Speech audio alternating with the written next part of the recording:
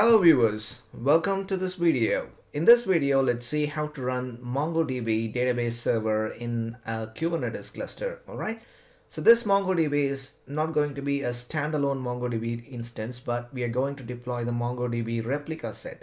So when I say Replicaset, it's not the Kubernetes Replicaset, but the MongoDB Replicaset, where we have one primary node and two secondary nodes. So we will start with three MongoDB instances as a replica set, and then we see how to add additional members to the replica set.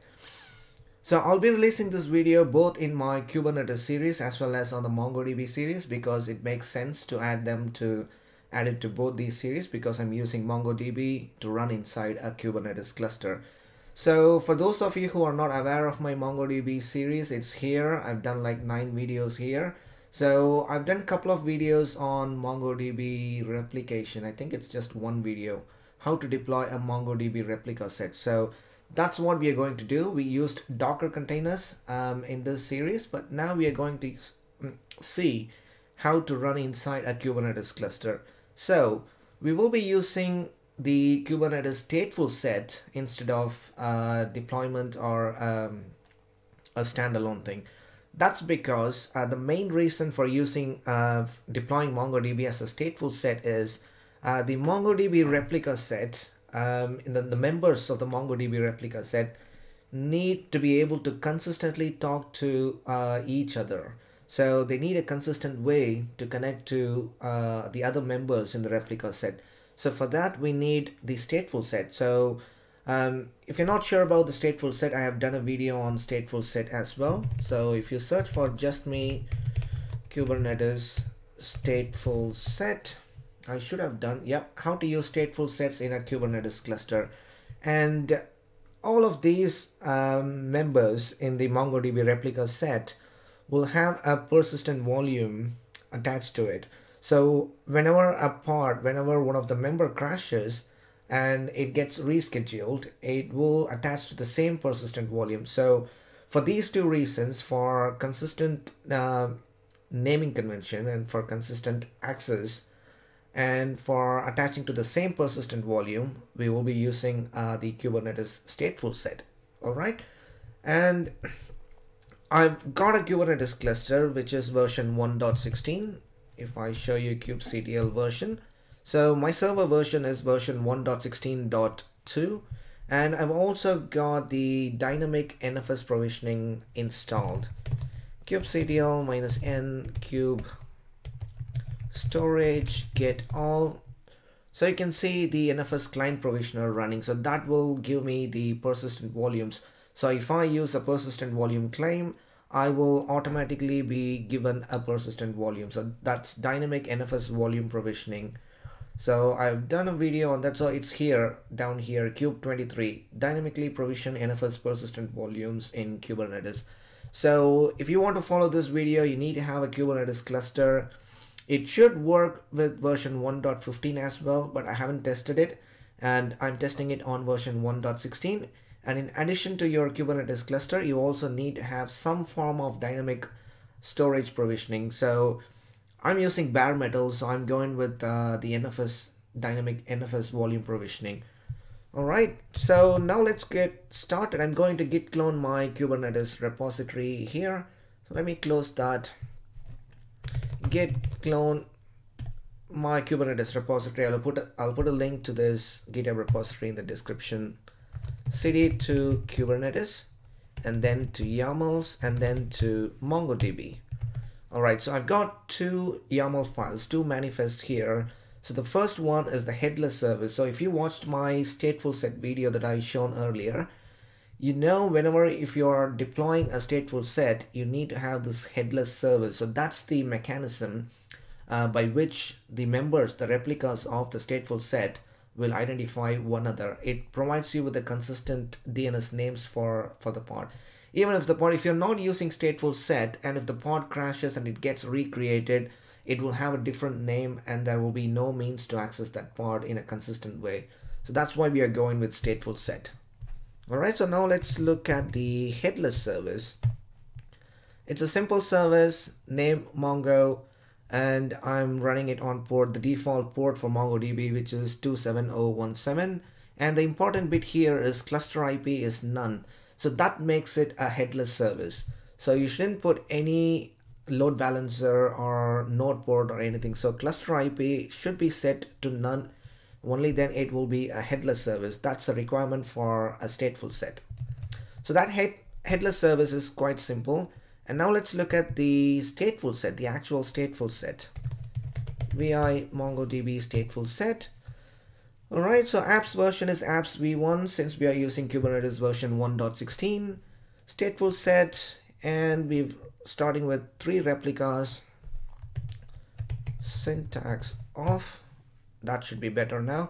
All right, so we are running 3 replicas, and then this one is important here, termination grace period in seconds. So 10 seconds is the termination grace period, which means when the pod gets evicted or if you terminate the pod, it won't delete the pod immediately. It will wait for like 10 seconds because these are database nodes, right? So there might be some active connections, so we need to give some graceful period to terminate the pods.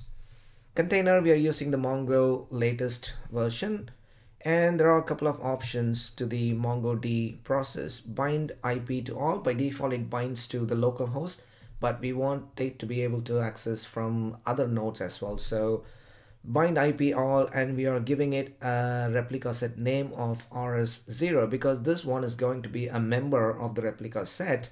We need to give a name for the replica set. And the port we are running is the default 27017, and we are using the volume mount. We are mounting a volume inside the container under the path /data/db, and the volume is actually coming from this volume claim template, persistent volume claim template, PVC. And if you look here, I haven't specified any storage class because the dynamic NFS provisioning, when I deployed that, I made that a default storage class. If I do kubectl get storage class, so you can see managed NFS storage, which is the default storage class. So if I don't specify any storage class in my volume claim template, it's going to use my default storage class. So read write once, I'm giving it like 1 gig of persistent volume for each of my members, each of the MongoDB member in the replica set. All right, so that's the MongoDB stateful set. Let's deploy that. kubectl get all. Right, so we don't have anything at the moment. kubectl create -f dot, so that will deploy all the YAML files in the current directory. All right, service created and the stateful set created. Watch -x kubectl get all.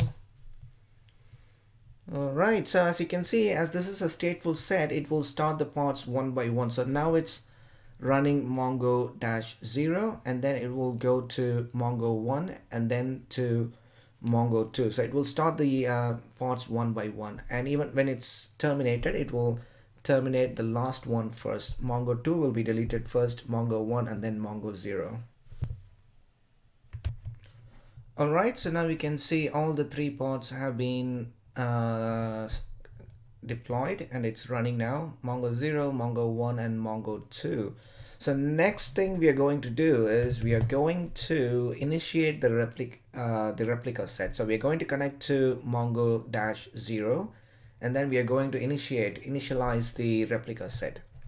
Let's do kubectl exec -it for interactive mode. We are connecting to Mongo 0 pod, and then run the Mongo command. All right, so we are inside the Mongo shell, and now we can do rs.initiate. All right, that's done. No configuration specified using the default configuration. That's okay. The next thing is define a variable var cfg equals rs.conf.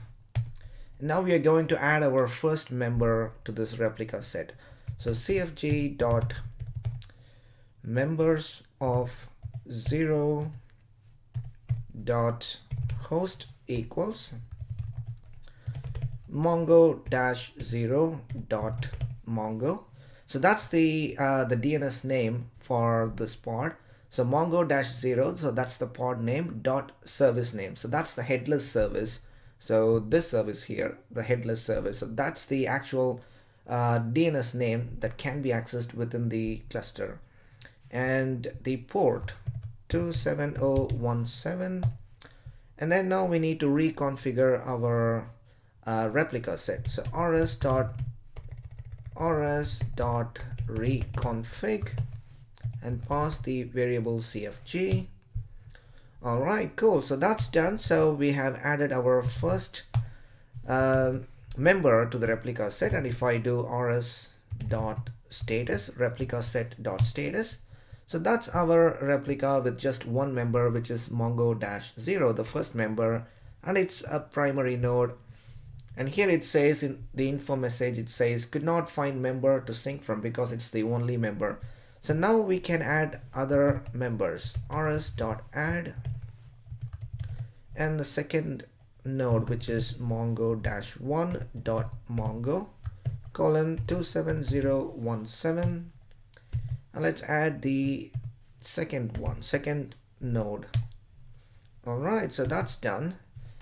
And now if I do rs.status, yep, you can see we have three members now. The first one, that's primary Mongo-0, Mongo-1 is secondary, and Mongo-2 is also secondary. Yep, secondary. Syncing to sync source host is empty. Maybe if I do that again, rs.status. Yep, it's syncing to Mongo-1. And this one is syncing to Mongo-0. And this one is Mongo-0, the primary node. All right, let's exit out of it. Clear the screen. All right, so our MongoDB replica set is up and running with three members. So now how would we access this MongoDB replica set?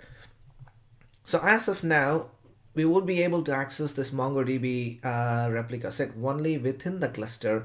In my next video, I will show you how to make changes so that you can access this from outside your Kubernetes cluster. All right, so you need to think about node port, load balancer, exposing the services, and so on, which we will be seeing in the next video. But for now, in this video, the cluster can be accessed, the MongoDB replica set can be accessed only within the cluster.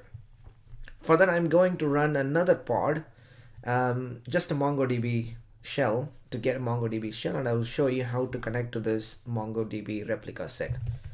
kubectl run mongo --rm -it for interactive mode, and the image is Mongo, and I'm going to get a shell inside the Mongo container. Okay, so Mongo container is getting started. Container is creating. Cool. All right, so we have the shell here. So now, in order to connect to this MongoDB replica set, the connection URI is going to be MongoDB Mongo-0.mongo. So that's the host name of our primary MongoDB. And then comma, you don't have to specify the port, because we are using the default port 27017, we don't have to specify it. The second member Mongo-1.mongo, and the third member Mongo-2.mongo. All right, so that's the connection string. Any application or any service that you deploy in your Kubernetes cluster that needs to access this MongoDB replica set, the connection string is this one. Cool. So we have started a different shell, different Mongo container, and then we are now connected to this MongoDB replica set. rs.status. Cool, that's working fine. And there's also a one-liner. You don't have to get into the shell, right? We can also use an one-liner, which is the same URL, and using --eval option, rs.status, and if I grep for name. Cool, so we have a three-member replica set, Mongo-0, 1, and 2. So that's working fine. Let's close the container. The container is going to die. Yep, it's terminating that Mongo container. And now let's see how to add a new member to this replica set. For that, I'm going to I'm going to scale the stateful set. kubectl scale stateful set Mongo. So the stateful set name is Mongo, At the moment we have 3 replicas. We are going to scale that to 4 replicas, minus 4 replicas, and you see Mongo-3 is getting created now. So once that's running, let's log into the Mongo-0, kubectl exec -it Mongo-0 and get a Mongo shell. And if I do rs.status, do we have that node added to the replica set? Nope. So Mongo 2 was the last one, and then we have Mongo 1, and primary is Mongo 0. So the stateful set has added the additional replica, but it hasn't been added to the replica set. So what we need to do is we need to add that manually. rs.add mongo-3.mongo :27017. So that's added. rs.status. Now we should have Mongo 3. Yep, Mongo 3 is now part of the replica set. Alright, so now let's do the command again. kubectl run mongo, and we get a simple Mongo shell container. And then let's try and log into our replica set to see if we have all these members added. Okay, so, and now we need to add one more replica set, mongo-3.mongo and --eval rs dot status, and if I grep for name. Cool. So now we have a 4-member replica set. We just added another member, and if you want to remove, we can also remove. We can kubectl scale --replicas 3, and then you have to manually remove it from the replica set. So this is kind of manual process, but I will also show you in my future video how to automate this. So there is a sidecar container that you can make use of, which will take care of automatically adding. So whenever you scale up or scale down your stateful set, it will automatically take care of adding them to the replica set configuration. So you don't have to do this manually yourself. So that's something I haven't tested yet, but when I test it and if it's working fine, I will make it a video and then I will release it. Okay, so I think that's all I wanted to show you in this video. So that's how you run MongoDB database inside your Kubernetes cluster, but we haven't seen how to access this cluster, this MongoDB replica set from outside the cluster, which will be my next video. I haven't practiced that, but I will practice it. I'm sure there should be a way to do it, and we will see that in the next video. And if you've got any questions or any issues following this video, please let me know in the comments. I should be able to help you. And please share and subscribe, and I will see you all in my next video. Bye-bye.